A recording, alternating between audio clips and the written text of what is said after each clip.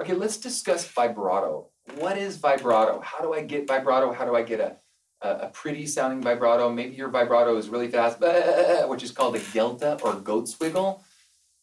It's an ugly sound, in my opinion, and it actually isn't healthy for the voice. Maybe you have no vibrato at all, or maybe yours is too wide like a cat, and you're trying to also get a prettier sound. Let's understand what vibrato does, okay? The first thing vibrato does is it's our last release valve, okay? It's the last in the line of food chain for release. So if I go, yeah, right? Or, what that does is you hear a lot of talk about resonance. What is resonance? Resonance is the idea that I'm not going, yeah, and I'm not killing myself by blood-curdling, throat bleed, yelling at you in order to get power out of a sound.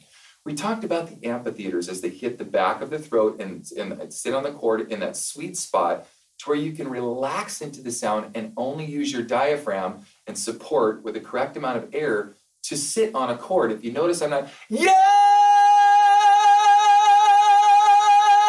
I mean, I can sit there and hold that note all day, and I'm not straining to hit the sound, okay? Because I've found that sweet spot where I'm able to hit that amphitheater, and then it starts to vibrate, or vibrato, okay?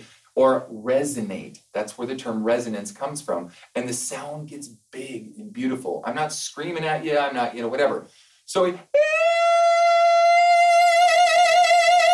right? As the soprano drops into her note, she relaxes into the sound and the vibrato takes over, the resonance takes over and becomes big. Okay, so vibrato predominantly is the last in the food chain of the release valve, okay? It's also a beautiful thing that we want to have a difference in the sound instead of it monotone.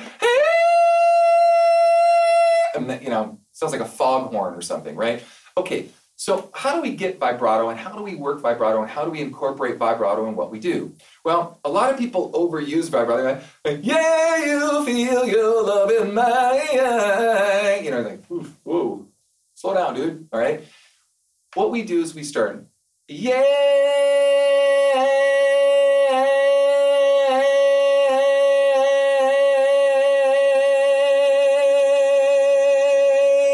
right?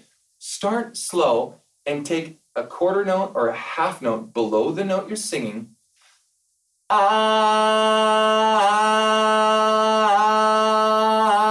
And speed it up.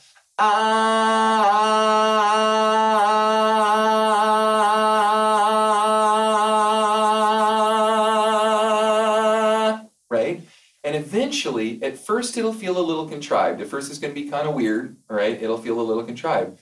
But if you do it this way and you slow it down and have a control over it, I can have a fast vibrato or a slow. I go, hey, yay, yay, yay, right? I don't prefer that or yay,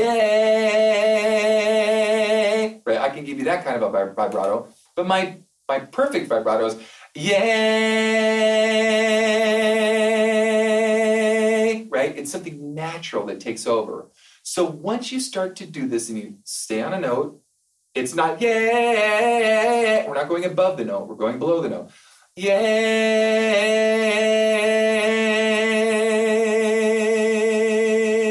Oh. E. Ah. Oh. Right? Eventually speed it up to a place that starts to feel real comfortable in the throat. And eventually, it will become your natural vibrato and the sound of vibrato that you want. And then all that needs to happen is your support takes over and you release to that sound. And it actually becomes your best resource for the last part of the food chain for your release valves. All right?